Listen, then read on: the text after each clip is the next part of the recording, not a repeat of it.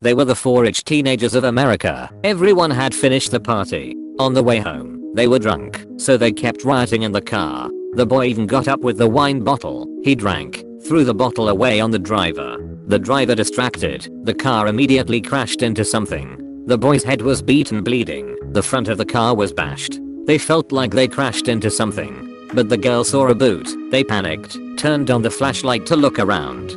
Finally, they found a corpse on the side of the road. Another girl wanted to call for a police, but the boy pulled her back.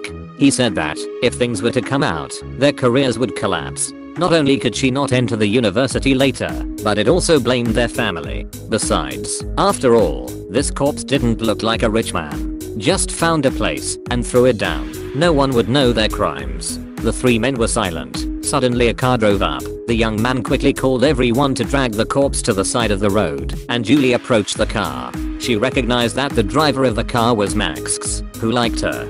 Julie lied that they drank too much and drove so they broke the car. Seeing her sincere gaze, Max certainly believed. After he left, the rich people put the corpse in the trunk and drove to the sea.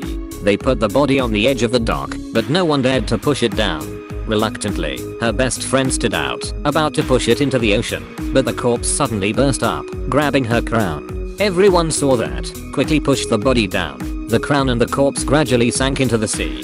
Barry quickly jumped into the sea to get the crown back, but as soon as he grabbed the crown, the corpse opened his eyes. Barry was afraid and swam back immediately. Finally, before going home, Barry made everyone swear to never tell this secret. They thought everything was fine, but on next year's summer vacation, Mom handed Julie a piece of paper. She opened without hesitation. "I know what you did last summer." Julie was scared. She quickly asked her mother who brought the paper, but she said it was completely impossible to investigate. Julie was very scared. Early the next morning, Julie told best friend and Barry, but their reaction was very different. Best friend was also scared, but Barry thought this was an evil joke. But to be sure, they decided to investigate the mastermind.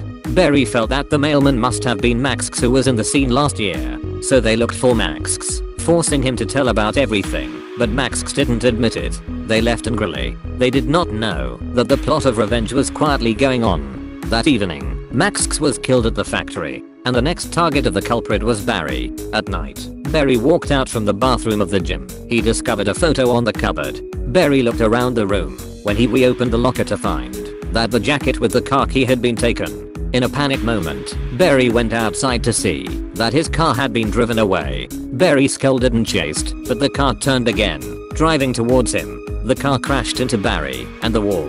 Barry struggled, but a mysterious person with an unknown face stepped out of the car. He looked at Barry and took out an iron hook, but Barry was not dead. He was admitted to the hospital, but in order not to affect the family's reputation and the career of his rich father, he did not alert the police, but discussed with Julie to go to the house of the dead. They wanted to investigate who killer was. That house was empty. Julie was about to climb through a window when a girl suddenly appeared. Julie and her best friend lied that they wanted to borrow their phone to make a call. The kind girl brought them inside.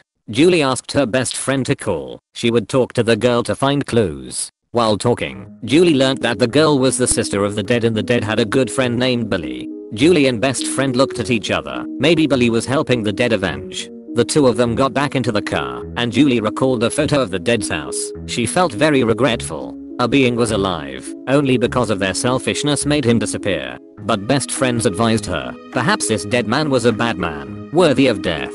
Julie felt that her best friend's thoughts were too selfish, so Julie told her best friend to get out of her car. But Julie did not know that her best friend was in danger. A mysterious person was quietly entering the house of her best friend. The next day, her best friend got up and found that her hair had been cut. Large letters appeared on the mirror, seemingly a warning. The next time it's cut, won't be your hair.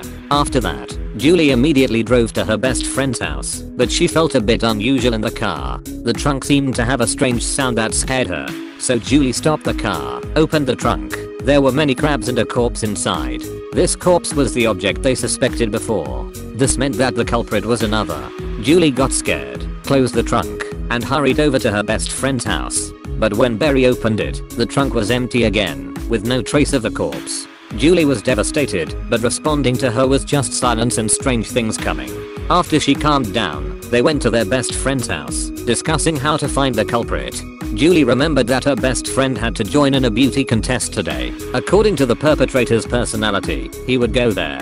At that time, Barry in ambush in the dark could catch him. So best friend and Barry acted according to Julie's plan. At night, the contest took place jubilantly. Best friend was invited on the podium, but she was very distracted. Her eyes did not dare to leave Barry standing on the second floor. Suddenly she saw the mysterious person behind Barry, locking Barry's neck. Best friend wanted to go to the second floor to save Barry, but everyone thought he was crazy and hold her. Finally, a policeman believed her, investigated the second floor with her, but the floor was empty. The police could not find any trace, but in the corner they did not notice. There was a drop of blood dripping silently. Many people were being killed continuously. She thought it had something involved the person they killed. So Julie brought her graduation photo to the house of the dead man's sister and asked who she was to help the assassin. But her sister came out holding a knife. She looked unfriendly. Julie was kicked out of the house by the dead man's sister. Julie was helpless, found her ex to find a solution. She went to his workplace, was about to tell Ray the truth, when suddenly she found out on the fishing boat 2 words Billy Blue. Julie was suddenly aware that Ray was the culprit. Julie ran away. Ray chased to explain when a man fight him. This stranger looked very reliable. He told Julie to get on his boat to hide, but he silently removed the ropes of the boat. She felt something strange and discovered the room was full of secret photos of her and her friends. It turned out that this man was the real culprit and she had become his prey. The man entered. Julie recognized him. Julie remembered that they stabbed him and dumped his corpse in the ocean.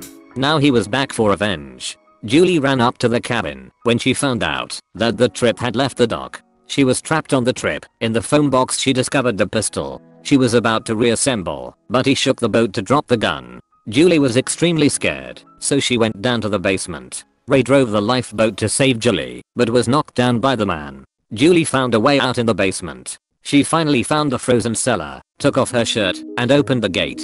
To block the hatchway, she pushed a lot of ice out, but suddenly she saw a corpse. Next to Julie there was another corpse. This place was a corpse-hidden frozen cellar. Julie exclaimed in fear, but the man stepped onto the deck and opened the frozen cellar door. When he smiled wickedly, Ray climbed into the boat and threw a heavy iron at him and saved Julie. But the man regained consciousness, knocked Ray down, used a hook to strangle Julie, and forced her to be charged with a car accident 1 year ago. Julie shouted desperately. She felt she must be died.